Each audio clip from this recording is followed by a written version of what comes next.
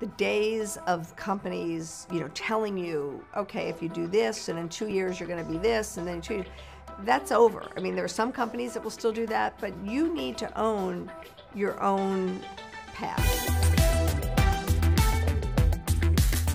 And my number is 64.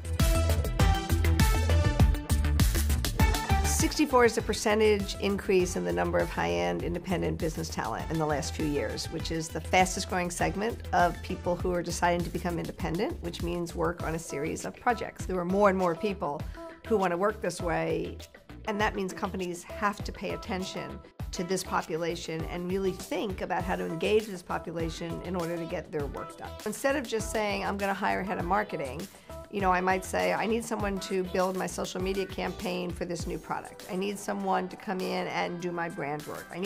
So it's a lot of really specific work definition that I think, in the past might not have been necessary. The biggest misconception that we dealt with when we started is that nobody any good could be an independent professional.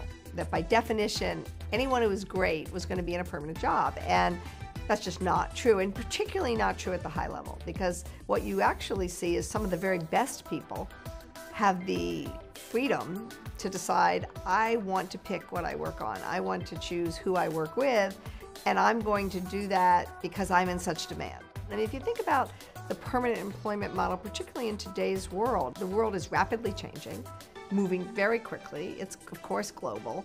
The idea that one individual you hire is going to be able to do everything they need to do isn't realistic. The notion that you've got to be able to bring in what you need, when you need it, even at a high level, is an important new way to think.